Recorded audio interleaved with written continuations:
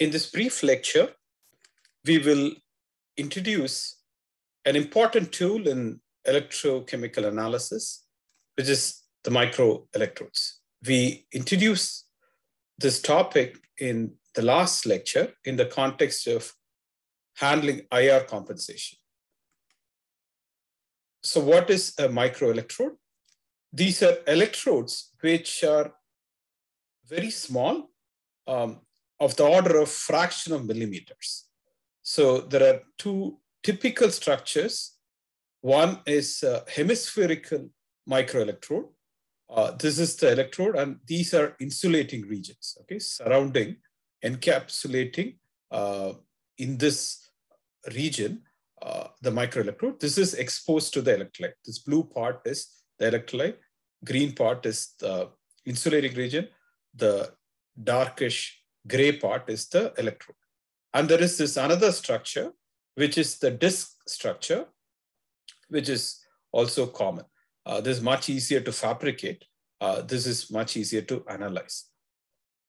Okay, so for analysis, we will use the hemispherical microelectrode structure.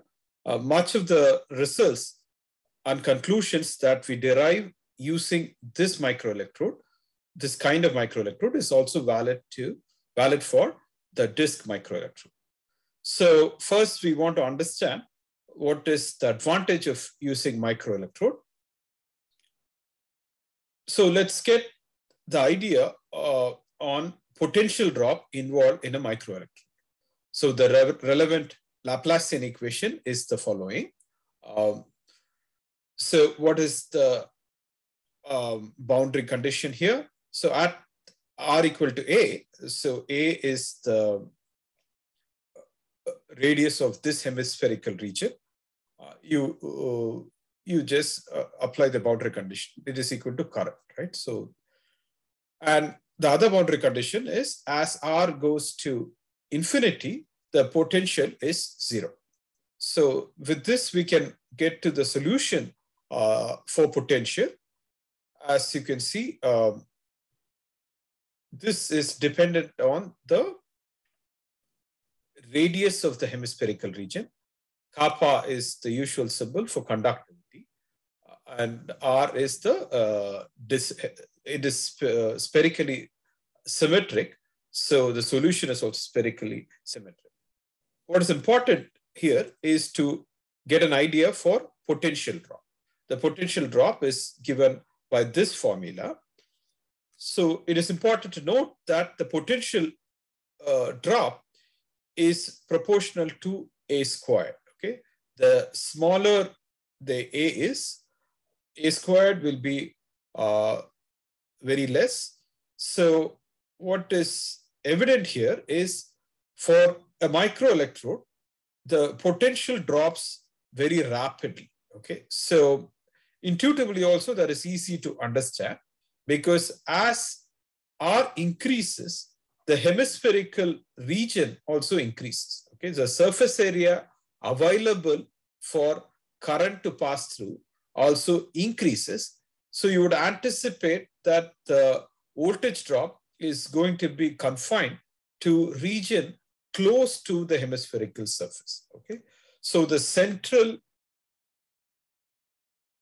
advantage of microelectrode is the following. That is, the potential drop, it drops very rapidly in the vicinity of the microelectrode. It has also other implication. This kind of behavior has other implications. Let us look at conditions where we are in mass transport limited region. So this kind of equation, which we have seen in Cartesian coordinate, here because of the spherical symmetry of the system, we are solving this equation in spherical coordinate. We have seen this, solve this equation many times in this series of lectures. For example, you can look at the step change in potential, and where mass transfer limited behavior also plays a role, where we derive the Cottrell equation for the first time. So here we are solving that problem in spherical coordinate. What are the relevant boundary condition? At t equal to 0, the concentration at all regions is the same as the bulk concentration. At r equal to infinity, even after, let's say, you impose a potential, the bulk concentration remains constant. And because it's mass transport limited at r equal to a, at the surface of the microelectrode, concentration of the species you're concerned is 0. The solution can be obtained very easily. We won't go into this. This is a standard equation in which must have seen in your transport phenomena classes or in your mass transfer class. So you can, even otherwise, it's a simple equation you can solve. We'll only discuss the implication of this equation. So as in contrast to the 1D system, which we had used for deriving the Cottrell equation, the solution has two components with different features. So one is a component which is independent of time. Other is a component wherein the current goes as 1 by root t. Okay, in the 1D Cartesian system, this was the a current went as 1 by root t. That's where we had derived the Cottrell equation. That is the only part for the current. But here we have two parts to the current. So what does this suggest? As t increases, this term keeps decreasing and you get a steady current. Okay. So this current is only important in short time scale. The short time scale depends upon variety of specific parameters of the microelectrode, but the general conclusion is under as t goes to infinity, you get a steady current, right?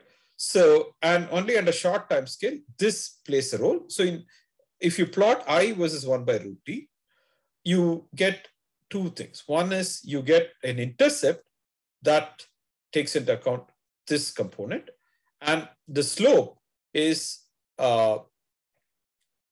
from this part of the current. Okay? So again, this can also be utilized for electroanalysis, like the way we have done in the past, how to get N and how to get D and so on, all right?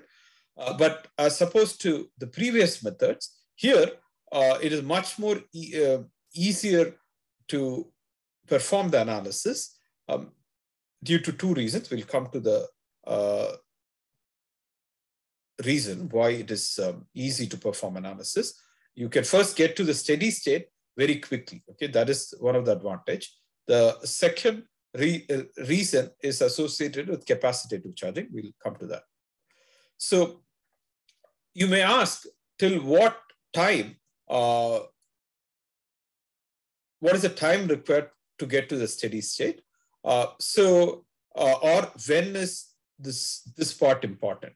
To know that particular time scale, it is just enough to equate this part to this part and get to the characteristic time scale. Okay, so here d. So whenever you have this root t, okay, t to the power of half behavior, this all is indicative of certain diffusive behavior, right? So tau d is indicative of diffusive behavior. So when you equate this part to this part, that characteristic time scale, you call that tau d, and you get this value. So the time-dependent part will come down if A is very small. When A is very small, A squared is smaller, still smaller. So, and then this tau d is inversely proportional to the diffusion coefficient. All these things makes intuitive sense. So this time-dependent part becomes less and less important if A becomes smaller and smaller. Okay, then you can also ask till what time is the capacitive charging important? Okay, so many times we don't want to be looking at the capacitive part. We want to quickly get over the capacitive region and perform the analysis. So when we introduce the capacitive component in, for example, in the random circuit, we saw the characteristic time constant is associated with RC, right? RC is a characteristic time constant. So if you compute that, this is the R, this is the conductivity, this is a characteristic length scale. So this is R times the capacitance of the microelectrode. So what do we see? The capacitive time scale can be brought down to very small number if A is very small, okay? And if kappa is decreased. All these things make sense, okay? The effect of kappa we have already seen. And here the emphasis on how to bring down the capacitive time scale by decreasing the relevant length scale, which is the A of the, which is the radius of the microelectrode, okay? So this is the advantage. One is it's easy to get to the steady state with microelectrodes. The second part is it is the capacitive part is can be brought to lesser and lesser extent by bringing down A, making A smaller and smaller. So as I said that this disc electrode is much easier to fabricate. Okay, so this is very hard. Okay, so how do you get a hemispherical, a small hemispherical region jutting out? Okay, this is a hard problem. So even though this analysis is performed in this geometry, this is a geometry where experiments are performed. One of the advantages is that much of the results which we had obtained for this geometry is applicable. For this geometry, there is a minor variation, but in general, most of the conclusions, the form of the solutions, everything is still relevant, all right? The other parts is that there is, compared to this system has slightly more non-uniformity in current distribution. Okay, so that is a point to note with respect to disc electrode, but this is much more enforceable compared to a hemispherical microelectrode.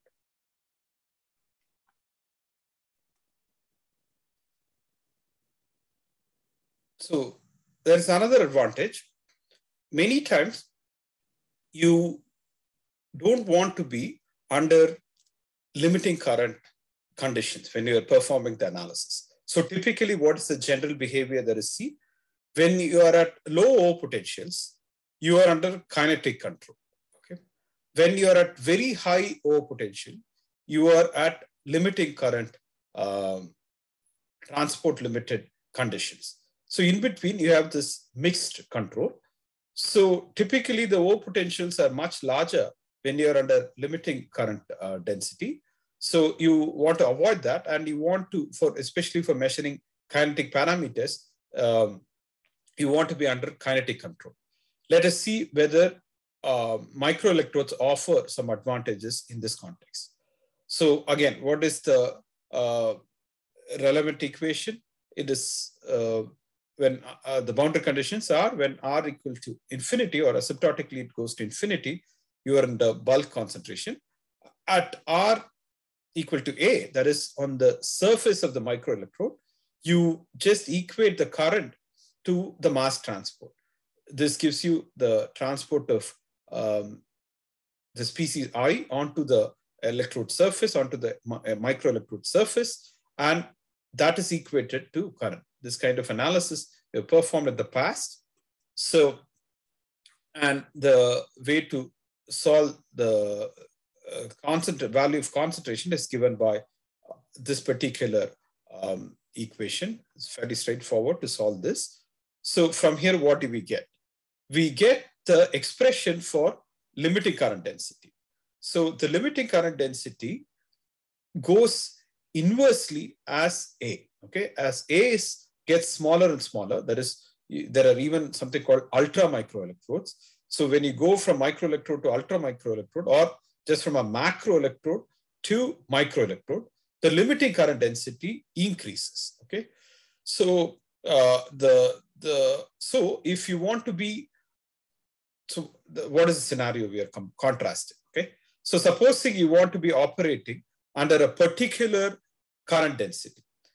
When you have that current density in a macroelectrode, supposing the current density you want to be operating is, let's say, 1000, okay, 1000 ampere, okay, or something like that. When you want to have a particular current density for a macroelectrode, the limiting current density might be 1200, okay, but for an ultramicroelectrode or microelectrode, the limiting current density will be 4000, okay, or it can be made larger and larger because of the decrease in A. Okay, compared to macroelectrode, the limiting current density of a microelectrode is much larger. So if you keep your current density the same, when that is, let's say, 1000, if the limiting current density for a microelectrode is around 4000, you would no longer be under mixed control. You would be under kinetic control. Okay, so given a particular current density, it is much easier to be under kinetic control. That is, in this regime, if you have a microelectrode, because the limiting current density for a microelectrode is much, much larger than the limiting current density for a macroelectrode. All this thing, if you think through, it boils down to the nature of diffusive process. Okay, so there is a large area available for diffusion from where you can collect the material at the surface of the microelectrode. Okay, so this physical feature, okay, so of large area being available away from the microelectrode is the fundamental reason for all the advantages that you see with the microelectrode. So to summarize, we had started this discussion, this brief discussion, with the statement that microelectrodes make it easier to handle IR compensation. Why so? Because the potential drop is very rapid, all right? So when the potential drop is confined to the near surface of the microelectrode, so it is insensitive where you place the reference electrode and counter electrode.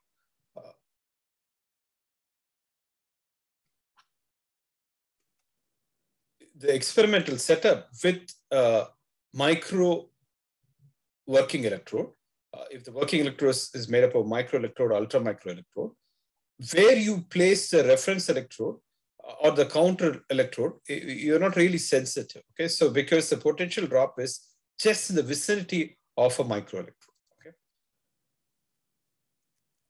then because of the structural features, and we have already analyzed this, the capacitive charging can be achieved in a very short time scale because that time constant is very less for a microelectrode. And because of these three,